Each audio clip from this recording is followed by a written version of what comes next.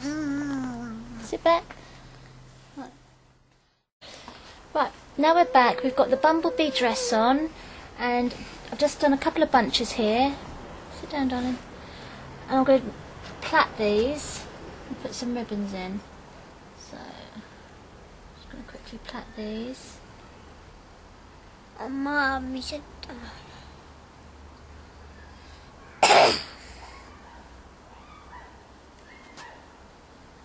This end. Floor somewhere. Alright. There she is. She went. Ah, Cindy Bear.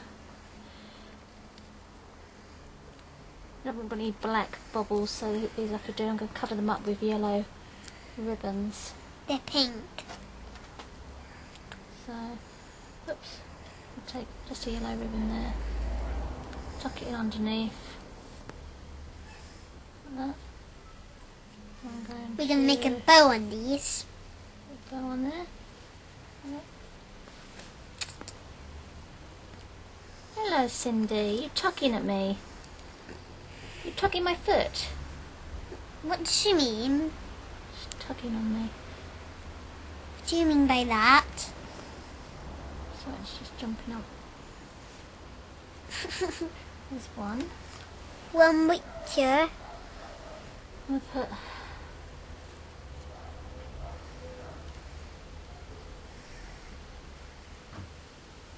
one there. Spread them through. Those look quite pretty. And Yeah, because we have a dress, my stingy tail. Here. yeah. Okay. And I have my dress on as a bumblebee. And I got the bumblebee mask, so I might look like a bumblebee to the bees, except hope the bees don't chase me. Well, bumblebees don't chase you, do they? No. So there's three pretty little ribbons there. I'll do the other side now. Is there a bit of tree there? Years ago, I got stung by a bumblebee. She saved my sister. It must have been probably You said that about- on the other video, Mum. I know, but I'm just saying. I was probably about 6 or 7. My sister was probably about 3.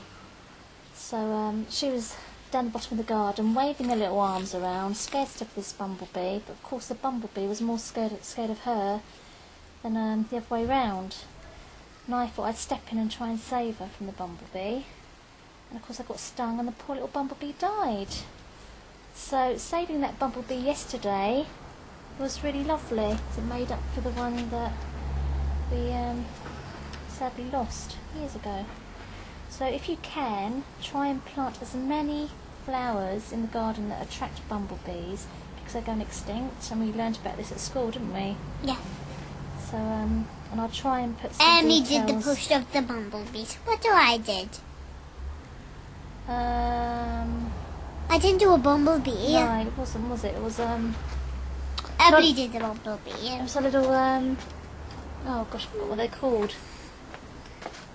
Can't remember what they're called. It's like a mouse, but it's not a mouse. So what I'll do is I'll put a link on the website so you can actually see where to go to find out which flowers to plant to attract bumblebees into your garden. Remember that if a bumblebee buzzes near you, all you have to do is stand still and it will leave you alone. If it doesn't want you, it wants a flower. Did I do that? No. Don't do that, sweet. And we have loads of flowers in the garden, and what attracts bumblebees and it attracts butterflies. Because up there, it's not that big bush plant where it's looking at, but you can't see it, it's right up there. It's a butterfly plant, it's kind of like a tree. And it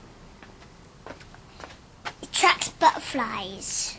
And bees love blackberry bushes, so try and plant a blackberry bush. Yeah, they do. They love blackberry bushes. So try and plant a blackberry bush, and then you could get bumblebees in the garden. But if you have flowers and blackberries, so it doesn't matter. Dee.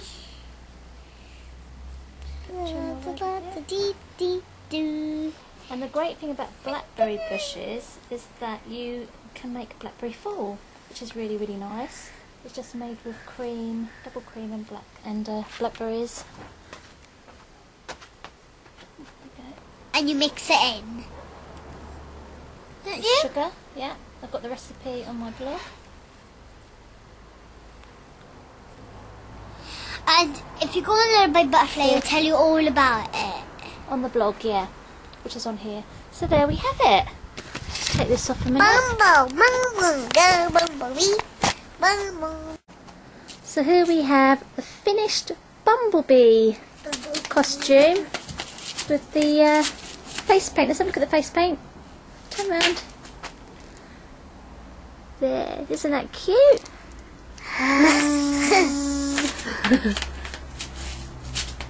Come stand by the flowers then. There. Doesn't she look cute?